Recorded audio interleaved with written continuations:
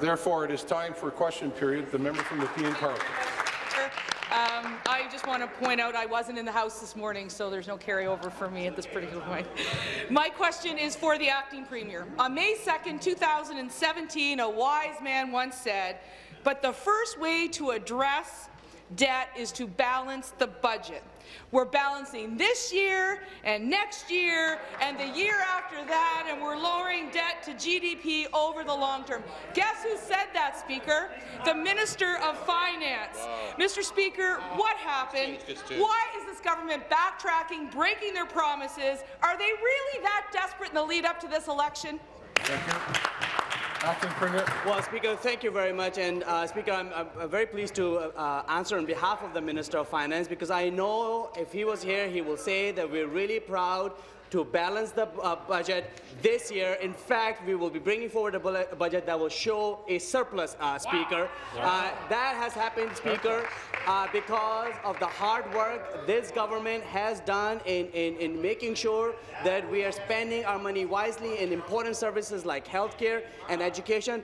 Because, Speaker, our economy is growing, creating more jobs. It is one of the most booming and hottest economy in Canada and in North America, Speaker.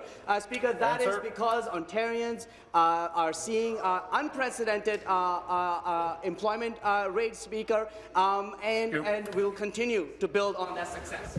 Thank you. Supplementary. If he believes what he just said, I've got a gas plant in Mississauga to sell him. Another member across the aisle once said this: "There was not an issue that resonated more with constituents than the foolish spending of their hard-earned money. I remember being at a doorstep. It was a modest home. The people worked hard for what they had, and they asked me to remember them if I got elected and then governed. They said, 'Please remember us. Please remember that you're spending our money and you're spending our money.'" That was the former Deputy Premier and the architect of that Liberal government. Mr. Speaker, she didn't remember them, none of them remember them, and we now have at minimum an $8 billion deficit to inherit. So when did they forget they were spending that family's money and every other Ontarian's money? Speaker, Minister of Economic Growth and Development. Minister of Economic Development. Thanks very much, Speaker. You know, it's an interesting question coming from the member from Nepean. I think the most salient point in her question was the notion of how important it is for us to remember. Speaker, I think everybody in this legislature, and frankly, all 13 million people right across this province, clearly remember the kind of devastation that was leveled on healthcare and on education, and the havoc that was wreaked on municipal governments and their local decision-making autonomy. The fact that subway lines were literally killed and filled in, Speaker. The fact that significant public assets like the Highway 407 was told and then sold to a foreign consortium, Speaker. Everybody in this province has a very clear understanding and a very clear memory for exactly what it meant the last time reckless decisions were made by Conservatives when, unfortunately, they had power, Speaker. Our government is different. We do not believe in cutting. We believe in building. We believe in caring. And we believe in supporting the people that we're proud to represent. Final supplementary. The member opposite, the minister, is bankrupting this province, and we want to talk about memories of the last 15 years. We can talk about hallway health care. We can talk about the highest high rates in North America, the highest high rates, and we can talk about closing schools, if that's where he wants to go. But I'm going to continue with the former Deputy Premier's words. She says it's just outrageous to me that governments spend money on what are, in essence, political pieces. I'm proud to be part of a government that will address the situation. Let us remember that the taxes they are paying, the money that we are taking from them to spend wisely for them and not for us. Wow, how times have changed over the last 15 years. They have forgotten who they are. They don't care about the people of Ontario anymore. They have, Mr. Speaker, clearly left us with at least an $8 billion deficit. They are not spending the money wisely for the people. Isn't this spending just for your own political priorities and not for the people of Ontario? Thank you. Minister. Well, Mr. Speaker, what a short memory they have on that side. Let's talk about how times have changed over just the last couple of months, Speaker. And it's so unclear to those of us on this side. In fact, Speaker, I would tell you it's unclear to the people of Ontario. Where do Ontario's Conservatives stand on really key issues. We know that over the last number of months they've talked about perhaps they would run a deficit, perhaps they would balance. Their newly minted leader, I think he took all of 3 minutes to reverse himself 4 times on the question of whether or not he would balance his book, Speaker. Just yesterday, the member who's asking this question was unclear about whether under their new platform heading into the election campaign, whether they'd continue to support investments in, for example, mental health, Speaker. We have no clue at this point in time what they balance, what they would invest in, but we do know, because past practice does indicate future behaviour, Speaker. We know what Conservatives do when they get the chance. They cut, they cause havoc, they destroy lives, and they do not build, Speaker. We will not let that happen on our watch. Thank you very much. Thank you.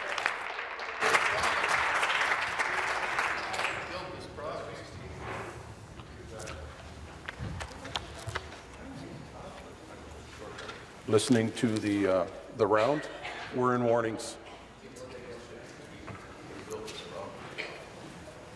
Would the member like a warning?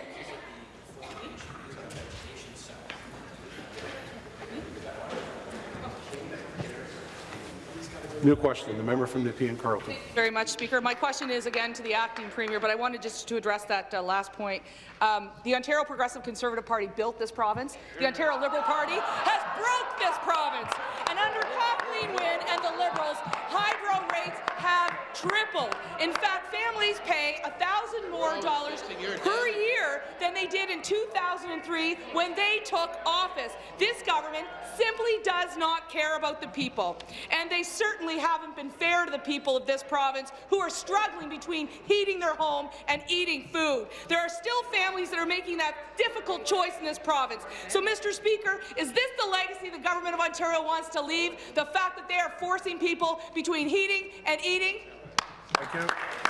Acting Premier. Well, Speaker, it's quite a recollection of events that the party opposite had when they were in government, because if they called shutting down schools all across the province as building province up, if they call shutting down hospitals...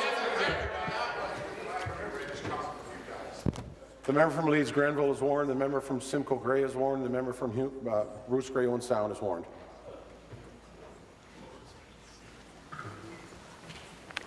If they call shutting hospitals all across the province as building the province up, if they call cutting welfare rates by 22% as building province up, that's quite a legacy, Speaker. And then on top of that, they left a $5.6 billion deficit, Speaker, on top of all that. So if that is their definition of building up, no, thank you. We do not want to go back there again. We've seen that movie before, and that need not to be. We need to build this province up. Thank you. Supplementary. You want to talk about a movie? This is a nightmare watching you guys with the tiller. I'm telling you something, Speaker. That's why 2,000 people showed up to see Doug Ford on Monday night, because they want fairness. And the Premier Wynne and the Liberals have accepted $1.3 million in donations from companies who received energy contracts. That meant these insiders resulted in families overpaying $9.2 billion on their hydro bills. Wow. Then, to make matters worse, when Liberals sold off Hydro One, it was a fire sale that rewarded their donors, insiders, and fat cat friends. And that's why this government cannot be trusted anymore to do anything that is right or fair for the people of Ontario. Doug Ford has said he will reduce hydro rates even further. Why won't this government do what Doug Ford wants? Acting Premier. Wow. Minister of Economic Development and Growth. Minister of Economic Development. Thanks very much, Speaker. It's adorable to watch the member across talk about Doug Ford and the crowd that showed up to see him, Speaker. I'm guessing those individuals that showed up fully expected, as they should, given that party's track record and their new leader's track record, that they were heading out for a night to watch a slasher flick, Speaker, because that is exactly what that party and that particular new leader. A leader, I would suggest, notwithstanding the bluster that we hear in that question, a leader that party is just a little bit nervous about, because we know fully that most on that side didn't support his leadership campaign, Speaker. And in particular, as our Minister of Energy mentioned just the other day, I think it's really important. Back on March the 5th, a leading member of Ontario's Conservative caucus said what every single Ontarian fully understands: with his, and I'm quoting here, Speaker, with his erratic and out-of-control behaviour, I worried that if Doug Ford was to lead our party, he would lead us to certain defeat. Speaker, I will say, that would be the member from Prince Edward Hastings, I will say as a proud Ontarian, if Doug Ford ever takes over the leadership of this province, we are doomed, Speaker.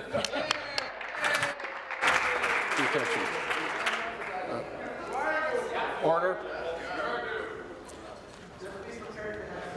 I'm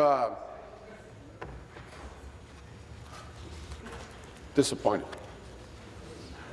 We're heading down a path I don't that anyone wants to go down and anyone wants to hear. Final supplementary. Thanks, Speaker. I just want to address something.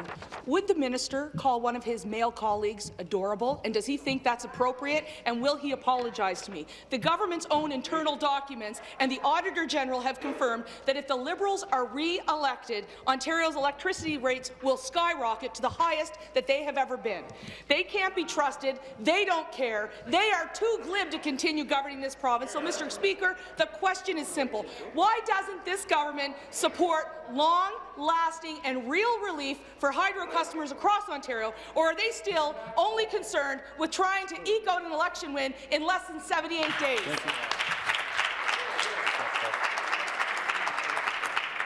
Chief Government Whip is warned. Minister.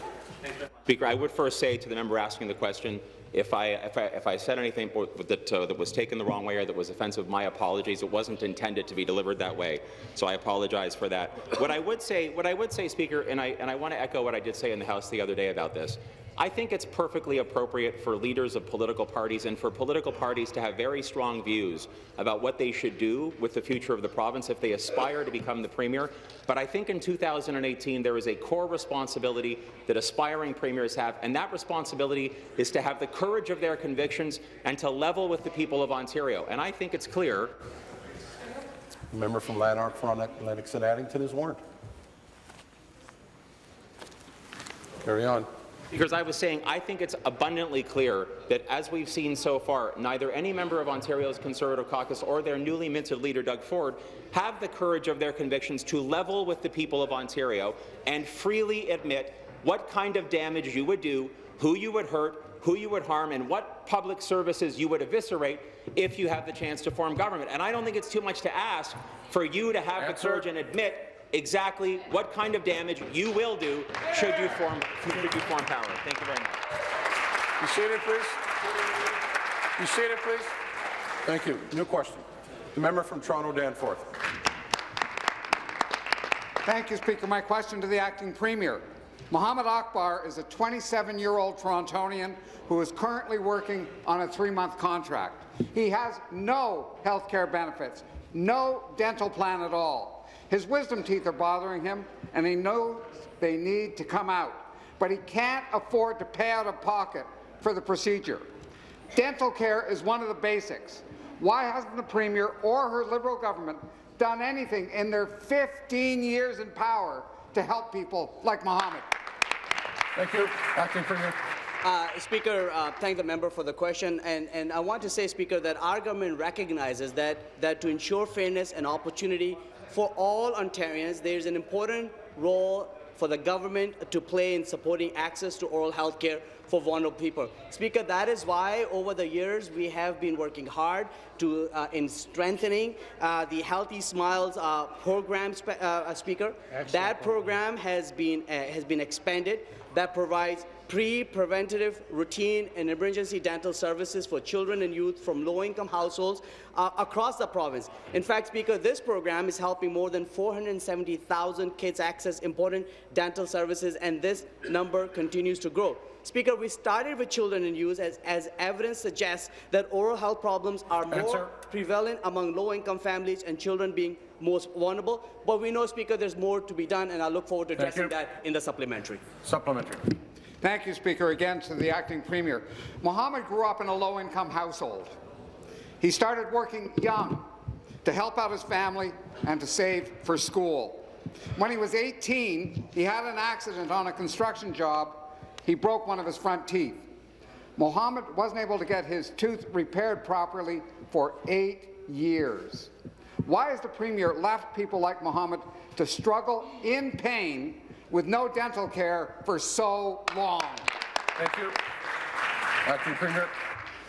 Speaker, as we reaffirmed in the speech from the throne, our government will be making advancements to ensure that more people without a drug or dental benefits plan will have access to more affordable prescription drugs and dental care. Speaker, we recognize, and we have heard those stories from people like Mohammed as well, that it's important that they have access to prescription medication and that they have access to good dental care. And that is why we appreciate the ideas brought forward by the third party are looking at ways to make those type of programs available. That is why we've been working with the same advocates in our community to get ideas how best to do. Thank you. Final supplementary. Thank you, Speaker. Again, back to the acting premier. Mohammed says that he suffered terrible self-esteem problems as a result of his front tooth being damaged for so long. He says the NDP dental plan will mean a significant improvement in his health and well-being. The plan will ease his anxiety. Why has the Premier done nothing in her time in office to ensure that young people like Mohammed don't suffer lasting emotional and physical pain because they can't afford to go to a dentist? Thank you.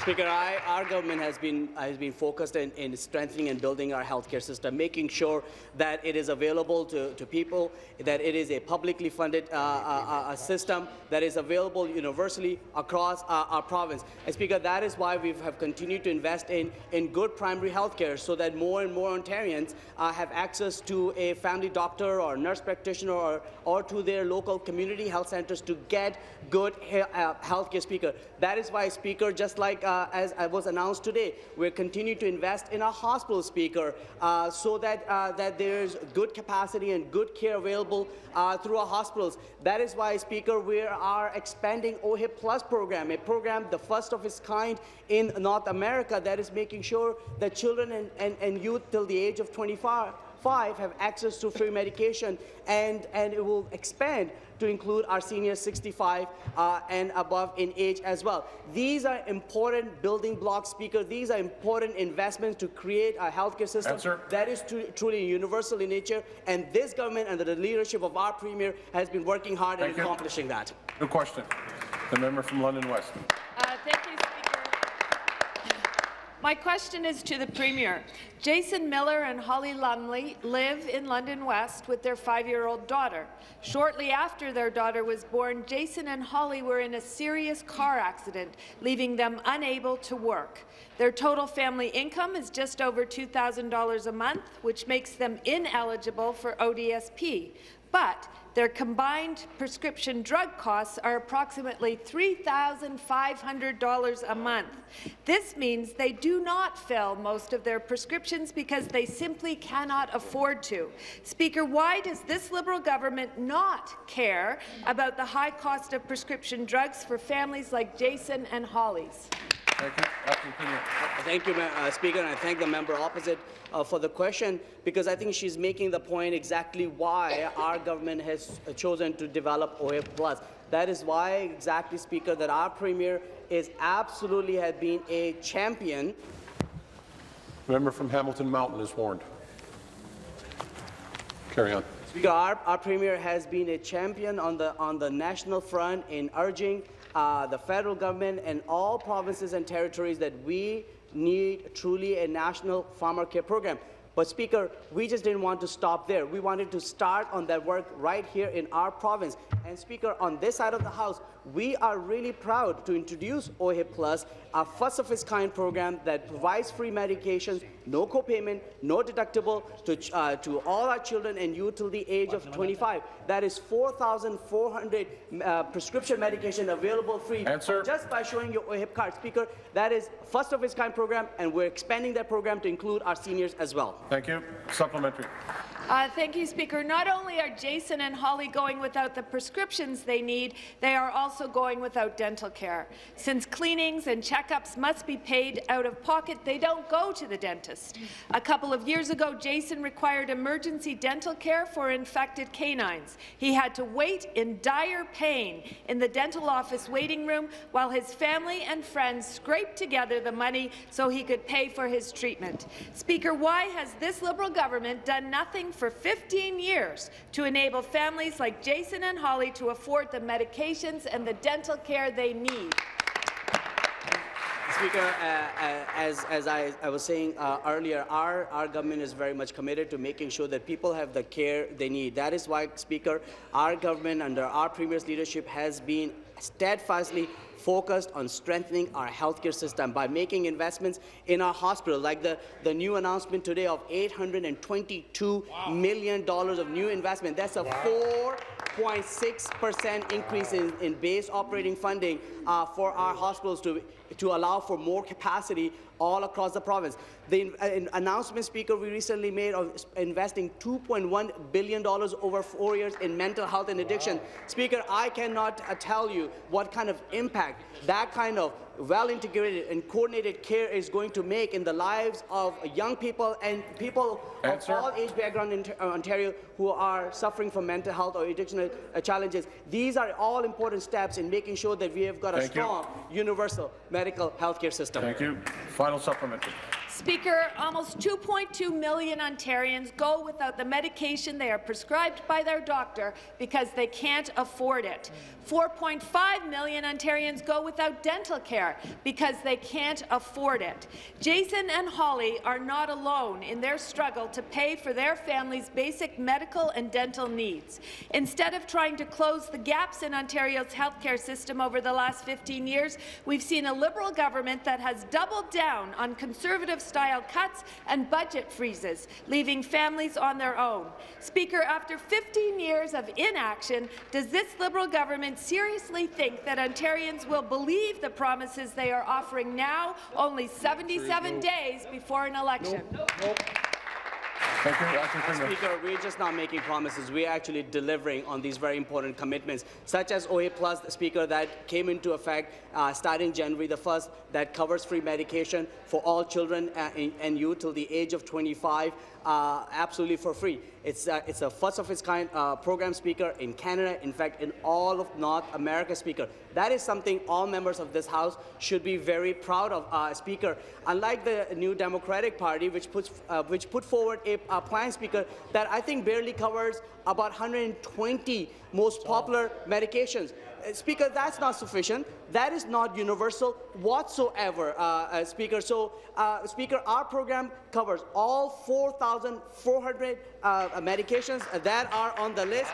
And as we have said, we plan to expand that. Speaker, all these things are going to be in the budget, and we hope that the NDP will support such a progressive budget that is for the betterment of the people of Ontario. Thank you. New question, the member from Nepean Carleton. Speaker, my question is for the Minister of Finance.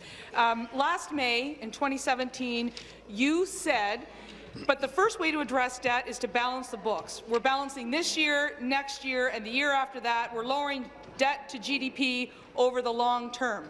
That promise didn't even last a year. Not only are you running an $8 billion at least deficit, you doubled down on Monday. And I want to know, because I think I've known the minister well enough to understand he would probably prefer to balance the books. So I want to know, what was his reaction when the Premier forced him to run a deficit? Was he upset? Thank you. Minister of Finance. Mr. Speaker, let me remind the member opposite, we in fact have slayed the deficit. Yes, we have. We have balanced the budget, and now we have a surplus position.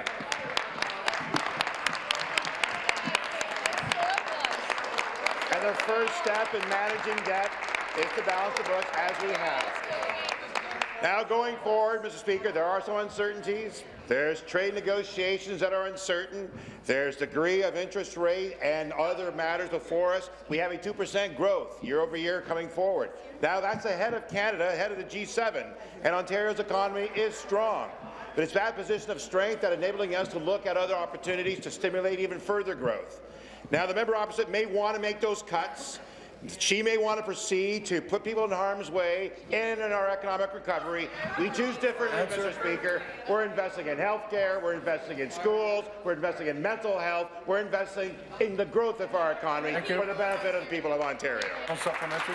If the minister is so proud of having slayed the deficit, why is he going to run at least an $18 billion deficit in the lead up to this campaign? They have tripled the debt under his watch. They have lost 330,000 manufacturing jobs. They have the highest hydro rates in North America, and they are boasting of an $8 billion to come deficit. I want to know, is the minister embarrassed to walk down Bay Street, and would he like me to change his title from the Minister of Finance to the Minister of Debt?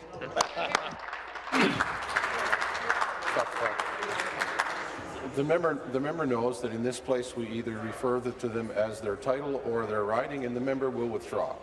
Withdrawn, Speaker. Minister.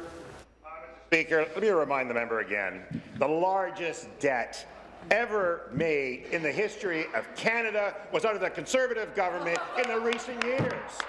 The largest deficit in history was $60 billion by the Conservative government. In the last 40 years, they've only balanced the books. The member from Renfrew, Nipissing, Pembroke is warned. In the last 40 years, they've only balanced the books 4 times, one of them which was bogus, Mr. Speaker. We have a balanced budget. We're in a surplus position. We're going forward to make choices, deliberate choices, to invest in our economy and, more importantly, balance the needs of the people of Ontario. Thank you. New question, the member from Windsor West. Thank you, Speaker. My question is to the acting Premier. There are 4.5 million people in Ontario that do not have dental coverage. That's an astonishing number. What's more shocking is that every 3 minutes in Ontario, someone visits a doctor's office or emergency room for a dental problem.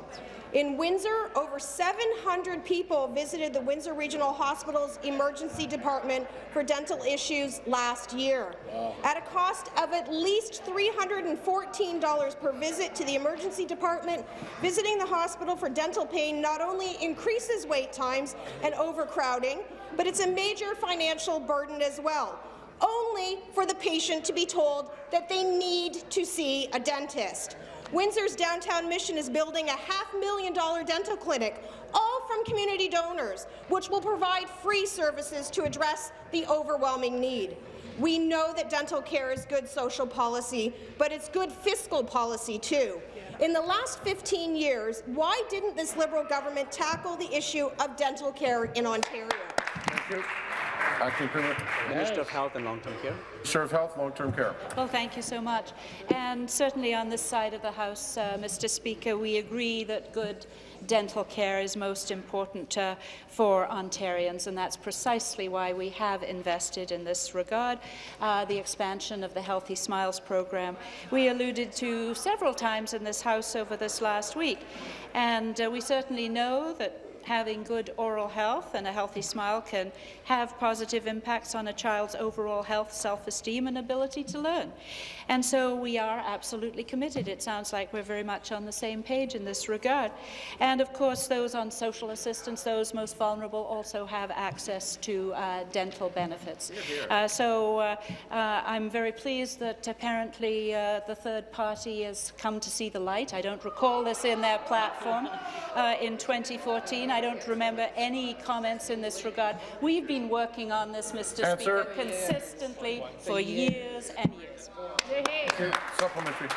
Thank you, Speaker. Back to the acting Premier. What the minister may not know is I actually was a dental assistant that worked in an office where we actually helped the children through the Healthy Smiles program. It is chronically underfunded and the wait list is years long. Stop the clock.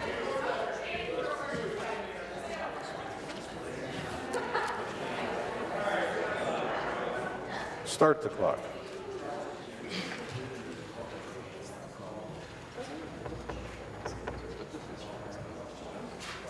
There is somebody over there that is warned, and I would hope that they would not think that they could hide behind someone's head.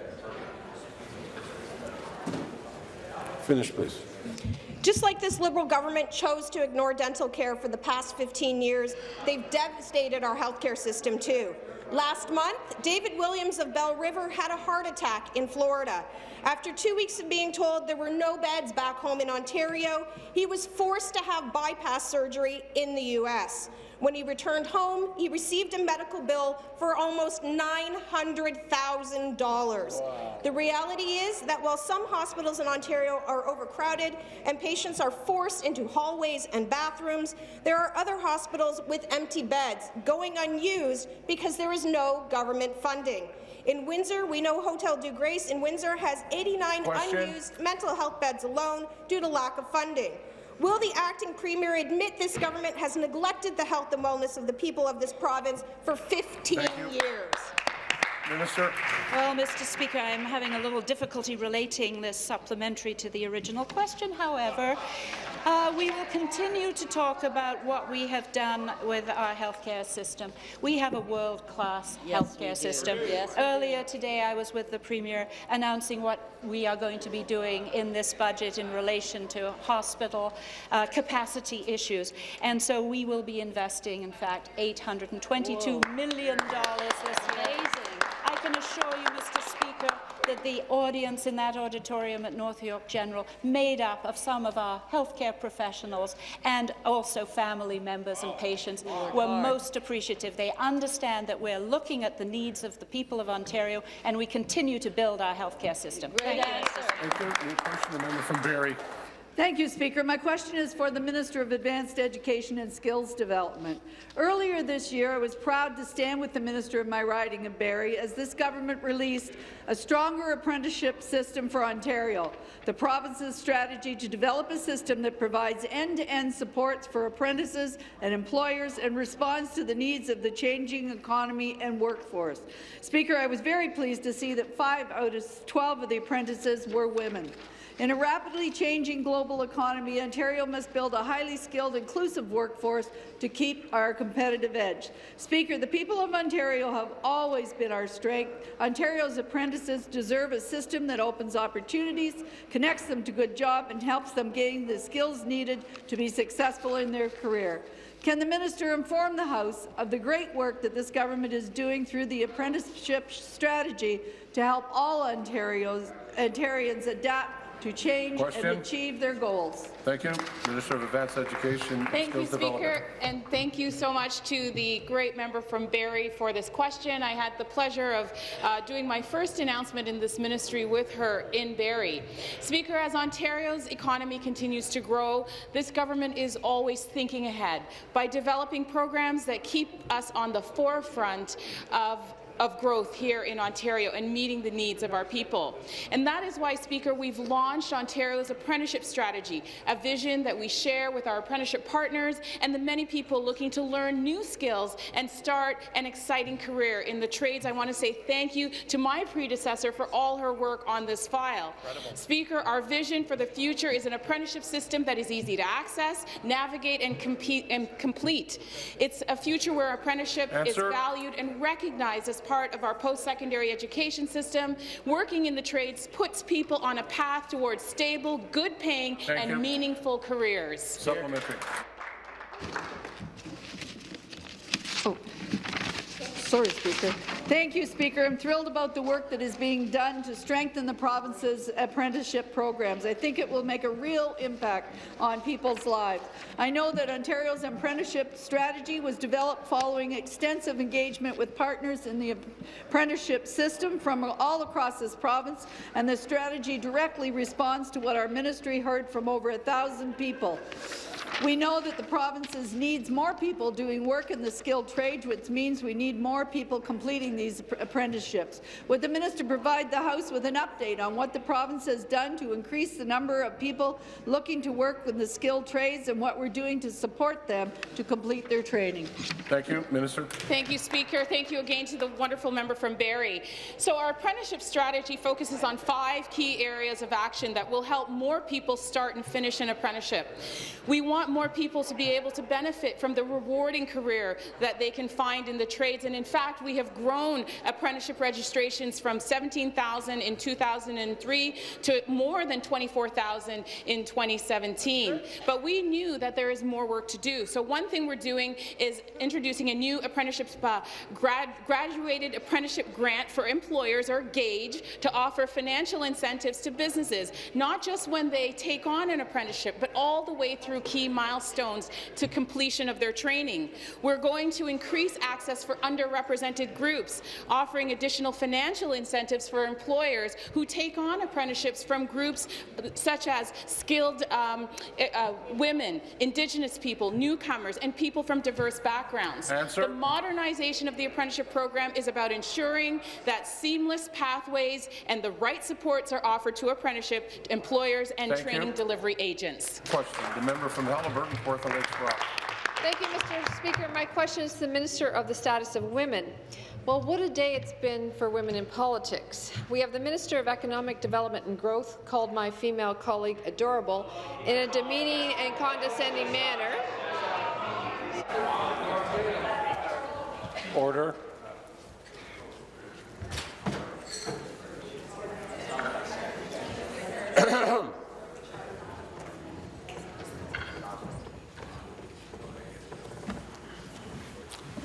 Please finish. The Minister of Finance called the women behind him at an announcement today eye candy. What is going on over there? How is this acceptable? It's not.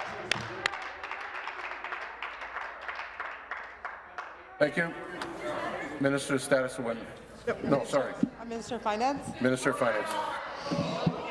Mr. Speaker. Take it easy. Take it easy.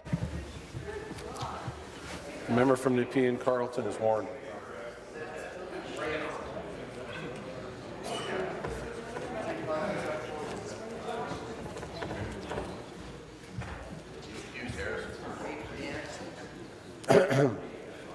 Somebody's got a W already. Minister. Speaker, this morning we had the pleasure of being hosted by the hospital, and together with men and women of all ages, we're standing there and we thank them for their tremendous contribution to their service, to the hospital, to the individuals they care for in our society. We express that gratitude. I thank them, and they were all ages, of all different cultures, both men and women, Mr. Speaker. The member opposite is insinuating something which is distasteful, because it's the men and women that we were congratulating, and we will stand with them always, Mr. Speaker. Thank you. Supplementary. Wow. I bet that's like. Well, Minister, you did say eye candy, and its condescending attitude like that of your male ministers is shocking and appalling, and quite frankly, it's unacceptable. Hear, hear. So how can this government claim to support women when they use such demeaning language towards them? So will the minister apologize for the words that he did use this morning? Thank you. Stop the clock, please. You seated, please. You seated, please. Thank you. Minister. Mr. Speaker, I'm not going to apologize to the beautiful people that work so hard for this province and our country. They're doing hard work. They deserve to be congratulated, and that was what I was doing. And I take offense, Mr. Speaker, that the member opposite is insinuating something that I have held so dear, and that's equality, respect for all ages, for all genders, including my wife and my two girls. And at that event was also me thanking my niece, Nicole Pacheco, who does tremendous work at that hospital. I take full offense. Thank you, Mr. Speaker. You seated, please. You seated, please.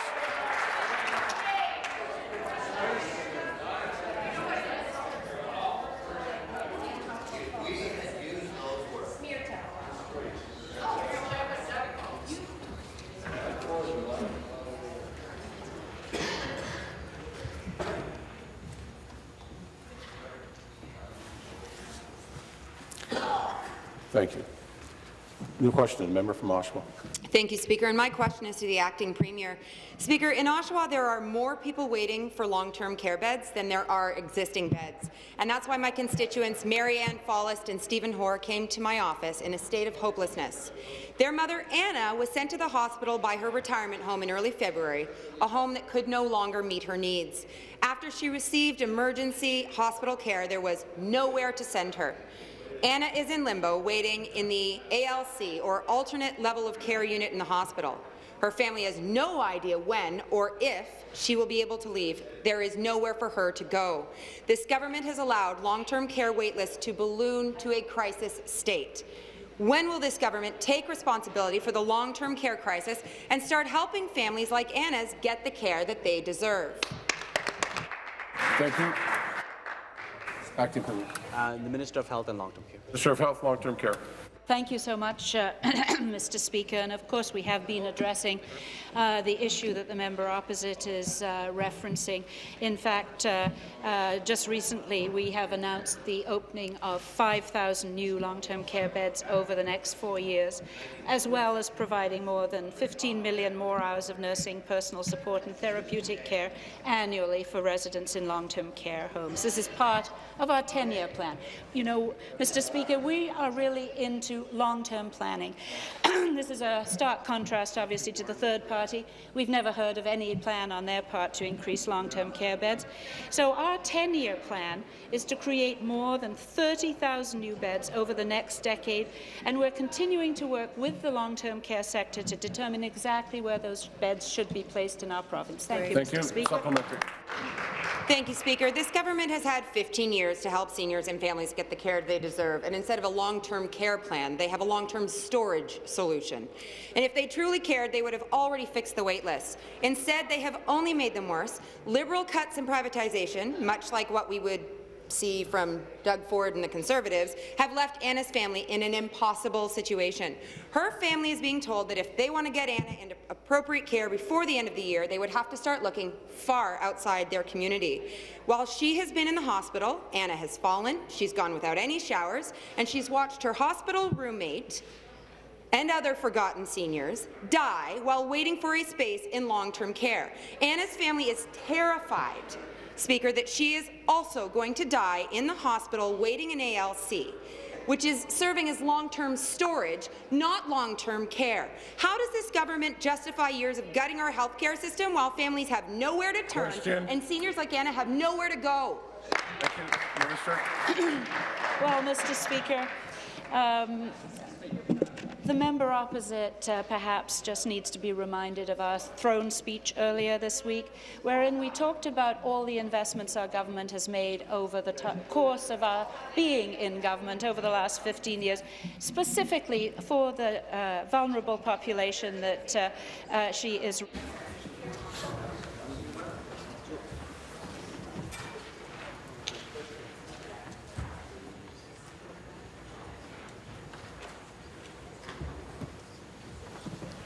Finish, please. Well, thank you, Mr. Speaker. And of course, long-term care homes are part of the picture. But our investments through the years in home care have been absolutely phenomenal, in my view. Since 2013, our government has increased funding for home and community care to help those frail elderly stay where they would wish to stay for as long as possible in their own homes by some $250 million per year. So this is in addition to the government's ongoing funding of more than $5 billion. Of course, our announcement. Thank you, Mr. Speaker. New question. The member from Carleton, Mississippi Mills. Speaker, my question is to the Minister of Finance. Minister, today I will introduce a private member's bill that will amend the Insurance Act to allow life insurance policy owners to use their life insurance policy as collateral to obtain a loan. This will give life insurance policy owners the freedom to use their life insurance policy the same as any other property they might own, property such as land, buildings, stocks, or bonds. All these properties can be used as collateral to obtain a loan. This is a fundamental right of a property owner. It is a right denied. Minister, will you help us restore this property right to life insurance policy owners? Will you support our bill to amend the Insurance Act? Question. Thank you. Minister of Finance. And thank you to the member for the question. I know the member for Eglinton Lawrence also put forward a private member's bill to the same effect. For those that don't know, we're talking about the sale of existing policies to third policy and third parties. It's something that has been prohibited in Ontario since the 1930s. Quebec has it now, and they're actually looking at retracting from it. Saskatchewan is looking at prohibiting it, so that only leaves 2 or 3 provinces now who are still allowing it to take place. It's a financial instrument. We need to foster ways to protect consumers and investors. We've done so much more now to provide for those who are near death or are looking at providing for more supports in their elder years. That's why we take steps that we have most recently coming in the budget. But we will look at this opportunity and we'll address it as well. Thank you. Thank you. Supplementary. Speaker, my question is to the Minister of Seniors Affairs. Minister, this bill will help. Regrettably, it has to be directed to the same minister. They have an option to move it to someone else. So ask the question, please. To the Minister of Finance, to the Minister of Seniors Affairs. I stand corrected. Minister, this bill will help seniors. It will allow seniors to borrow against their life insurance policy. Many seniors are struggling to make ends meet because of the high cost of hydro bills and cuts to senior services. This access to their wealth, to their cash, will help seniors to live without worry and without having to impose on their families and without having to depend on government. They will be able to live with dignity. It is time to give our seniors the freedom to use their wealth the way they want. Minister, will you help us to help seniors? Will you support our bill to amend the Insurance Act? Thank you.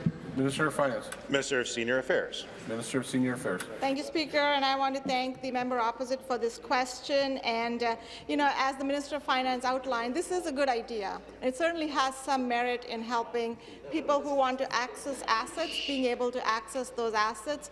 But also we're concerned about consumer protection, because the risk is that some vulnerable people might get caught in fraud or be forced to sell at a lower price. So we really need to balance the innovation with consumer protection. So I look forward to the introduction of this bill, which was introduced earlier last year by the member from Eglinton Lawrence, and I spoke to it. So I really look forward to debating this bill. But I do want to assure the member opposite that we're not cutting services to seniors. If anything, we are enhancing services to seniors. Perhaps we missed the announcement last week, earlier this week, where we said we are expanding OHIP Plus to all people over the age of 65. Thank you, Mr. Speaker. New question, the member from Northumberland, Quinte West. Well, thank you, Speaker. Speaker, my question is to the Minister of Environment and Climate Change. Today is World Water Day, a day that recognizes the importance of protecting our most vital resources. In Ontario, we're lucky. Our province touches 4 of the 5 Great Lakes, and in my riding in Northumberland, Quinte West, 7 of the 8 municipalities border the shores of Lake Ontario. The majority of them relying on this resource for their drinking water. We know that protecting this precious natural resource is an essential part of helping Ontario families and communities thrive, and we can do it alone, Speaker. That's why the province is investing $1.5 million in grants for projects that allow communities to participate in protecting, restoring Great Lakes through the Great Lakes Guardian Community Fund. Through this fund, we're enabling greater communities' participation in protecting the local watershed. Mr. Speaker, can the minister please explain to the House how the Great Lake Guardian Community Fund encourages Ontario to protect and restore this important natural resource? Thank you. Minister of the Environment and Climate Change. Well, thank you, Speaker, and I'd like to thank the member from Northumberland, Quinte West, for that very important question as we celebrate World Water Day today. And I would start off by toasting you with a glass of tasty Toronto water, Speaker. I'm delighted to take this opportunity to talk about the importance of protecting water here in Ontario. We know that it is a valuable resource, Speaker, and that's why we're helping communities take action to protect their local watersheds. Speaker, since 2007, Ontario has invested more than $170 million into 1,420 local Great Lake protection projects that have reduced harmful pollutants, restored some of the most contaminated areas, engaged hundreds of partners and community groups to protect and restore the health of the Great Lakes. This improves, Speaker, one project that I'm particularly fond of, the Girls Can Too program in Caledon that empowers girls to learn about environmental and skilled trade sector. Through these programs, Speaker, we're helping Ontarians take action in their communities, promote efforts to clean and protect the Great Lakes. Thank you, Speaker. Thank you. Supplementary. Well, thank you, Speaker, and thank you to the Minister for that answer. Speaker, we know how important it is to keep our environment healthy and safe for Ontarians. That's why we're investing in protecting our Great Lakes. Speaker, through the Great Lakes Guardian Fund, over 37,000 volunteers have planted more than 285,000 trees and shrubs, released over 800,000 fish, built and enhanced 760 trails, and collected more than 2,800 bags of garbage. Speaker, can the minister please explain to the House how this government is further strengthening our water protection in this province? Thank you. Minister. Well, thank you, Speaker, and I'd be delighted to, and I thank the member from Northumberland, Quinte West, again for that important question. You know, the government has taken significant actions to increase water protection for the health of Ontarians and for the overall environment. A few of the things we're doing, Speaker, we've updated standards to further protect our drinking water. We're taking action to reduce algae blooms in Lake Erie.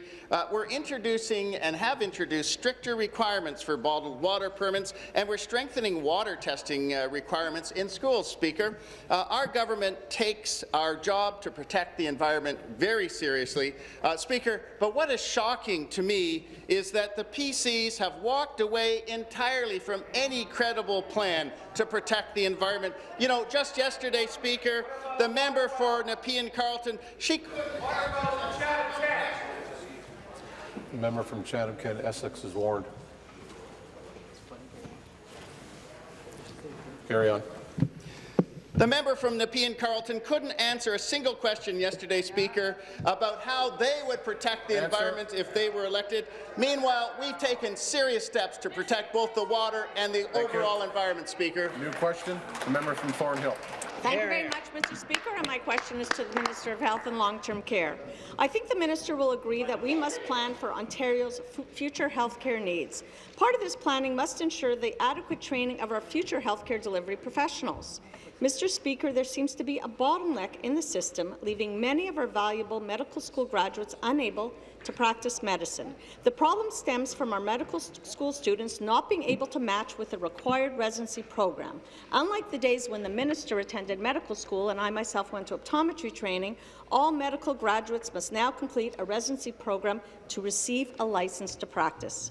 Will the minister agree that more should be done to ensure we fund medical students, many of whom are here today and all female, I may add, who are able to treat patients? Thank you. Thank you. Minister of Health, Long-Term Care. Well, thank you very much, Mr. Speaker, and it's a pleasure to recognize those medical students who are with us today. I think if I had attended when I was a medical student, perhaps I would never have engaged in this particular profession as a politician, because question period, as they have seen, is an interesting place. And so I know that the member opposite has introduced, I believe, a private member's bill or a motion in this regard. And it is an important question, and I certainly look forward to hearing the results of the debate later today. So we do know that the number of unmatched Ontario medical graduates has been increasing in recent years, and that we recognise the challenges faced by those medical graduates who do not obtain a residency position through the matching process. So we do take this issue very seriously. We're reviewing the outcomes of the matching process, and we're working with relevant stakeholders. Thank you, Mr. Speaker. Supplementary. Thank you, Mr. Speaker, and again to the Minister. Our medical students are very concerned about graduating and not finding residency programs. In fact, the students of the Ontario Medical Student Association are here today to raise their concerns. According to OMSA, the greatest issue that they want government to address is unmatched medical school graduates and physician services planning. These medical students want to become doctors. They want to work at our hospitals and clinics. They want to collect patient data for research into new cures and treatments. Unfortunately, some of our brightest and hardest working young adults are not getting a fair chance. Mr. Speaker, the number of unmatched students is rising in part because this Liberal government reduced the number of residency program spots. Later today, I will be introducing a private member's bill to address the issue. Will the minister show her support for our future generation of physicians by committing to support the Careers in Medicine Advisory Committee Act? Thank you. Minister. Yeah, thank you, Mr. Speaker. Well, I'll certainly commit to working with our medical schools to support Ontario Medical School graduates through the upcoming 2018 matching process and to develop effective, sustainable solutions to this issue. I would like to point out that the matching process is, in fact, Canada-wide, and so it is important to note that this is actually a pan-Canadian process. It's a process where Ontario medical graduates compete with the graduates from other Canadian medical schools. So we're going to be working with our provincial and national counterparts to better understand this issue, and we will certainly do everything we can to ensure that every one of our medical students finds a place to practice in the future. Thank you, Thank Mr. you. Speaker. New question, the member from London Fanshawe. Thank you, Speaker. My question is to the Acting Premier.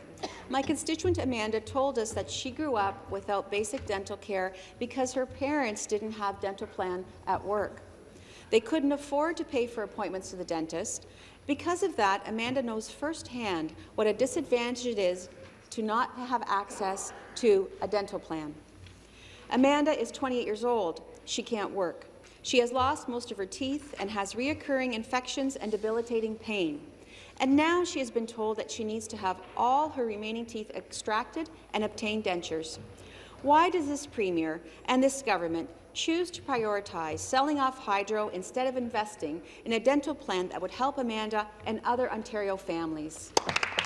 Thank you. Acting Premier. Speaker, Minister of Health and Long-Term Care. Minister of Health, Long-Term Care. Well, thank you, Mr. Speaker.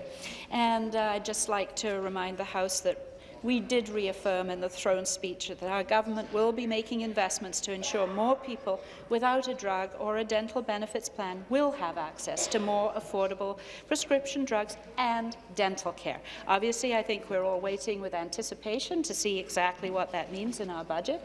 What I do know is that we have been consistent in our ongoing investment in the health care of Ontarians since we took office 15 years ago. In particular, yet again, I would like to talk about our Healthy Smiles program. This is a free, preventive, routine and emergency dental services for children and youth from low-income households across the province. In reference to the question posed by the member opposite, the case that she refers to sounds like she might qualify for dental benefits through our social assistance program. Thank you. Supplementary. Speaker, because Amanda is now receiving social assistance, she has been advised that the standard emergency care for adults is 4 extractions every 6 months. At this rate, it will still be more than a year before Amanda is out of pain and able to look for a job. Speaker, the NDP has a plan to help every Ontarian, from children to seniors, to access dental benefits either through work or a health care card. No one should have to deal with the pain or lifelong damage of going without dental care. Can this Liberal government explain to Amanda why they think it's fair to pay the CEO of Hydro One an executive salary of $4.5 million while they do nothing to help families like hers over the past 15 years? Thank you. Minister. Mr. Speaker, we do recognize that there are adults and seniors that struggle with access to affordable dental care. And that's why, of course, we do have existing publicly funded programs such as the Ontario Disability Support Program and Benefits Through Ontario Works that may provide coverage for those in need. And so we did create, back in 2015, 2 working groups with the Ontario Dental Association to discuss this particular issue. On this side of the House, of course, we want to consult, we want to listen, we want to get the best advice. And so as a result of those working groups, we continue to want to look forward to them as we anticipate our budget to ensure that the appropriate care reaches those who need it. Thank you, Mr. Speaker. Thank you. Your question, the member from Davenport. Thank you, Speaker. And my question is for the Minister of Research, Innovation and Science. The human life sciences sector continues to be a priority sector for the Government of Ontario. With 1,900 sciences firms, our government and our people have worked hard to make Ontario the largest life science jurisdiction in Canada. And as a matter of fact, Speaker, prior to entering politics, I had the opportunity to work in the pharmaceutical industry, so I know firsthand that each day our life sciences sector is working towards discovering new therapies and cures for various diseases. Our government has a strong track record when it comes to investing in this sector, Mr. Speaker, and we are committed to maintaining our global position. So can the minister please inform the members of the House how your ministry plans on further contributing to Ontario's successful life sciences sector? Thank you. Minister of Research, Innovation and Science. Thank you, Mr. Speaker, and I want to thank the member from Davenport for that very good question.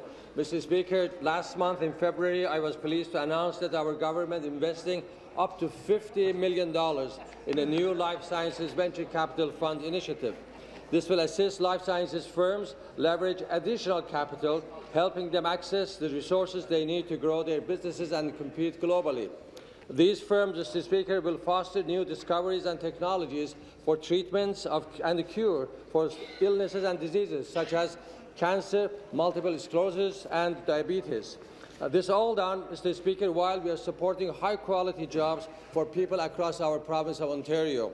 Mr. Speaker, our government is always discovering new ways to support our people. Thank you. Supplementary. Thank you, Mr. Speaker, and I want to thank the minister for that answer. And this new venture capital fund will surely help Ontario retain its position among the 10 top venture capitals in North America. And it's important that we continue to invest in this sector so that we continue to discover new therapies and cures for various diseases. And the minister spoke about diabetes, which was discovered right here in Ontario, in the City of Toronto. Moreover, it will help create high-value jobs in a sector that already does so much to drive Ontario's economy. I understand that in recent activities, our government and your ministry has supported the sector through the establishment of the Office of the Chief Health Innovation Strategist and the Life Sciences Working Group.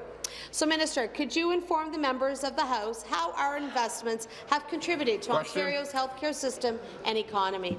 Thank you, Minister. Thank you, Mr. Speaker, and again, thank you to the member for that question. Mr. Speaker, Ontario's life sciences sector generates $47 billion in revenue every year, and with $9 billion in export and employing over 60,000 people, good jobs in our province of Ontario. We support life sciences sector, Mr. Speaker, in this province, and we want to see the sector continues to grow and flourish. Yes. This is why we established the Office of Chief Health Innovation Strategies as it works to support the medical technologies and enhance Ontario's healthcare system.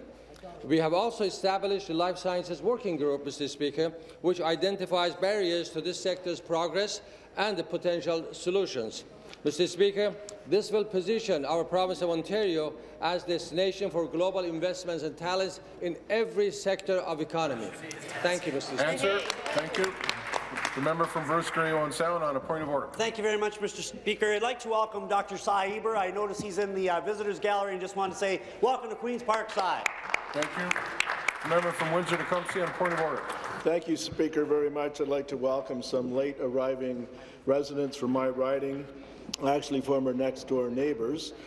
Steve Salmons is here and his wife Beth. They're here to help Liberal aide Megan Salmons celebrate a birthday today. So welcome, Steve. Welcome back to Queen's Park, and happy birthday, Megan. Thank you. Government House Leader, point of order. Thank you, Speaker. And Megan Salmons works in my office in the Government House Leader's role, so I also want to welcome Steve Salmons and Beth Nikosi as we celebrate Megan's birthday today. Thank you. There you go, double duty. I hope that's what I'm asking. There being no deferred votes, this House stands recessed until 1 p.m. this afternoon.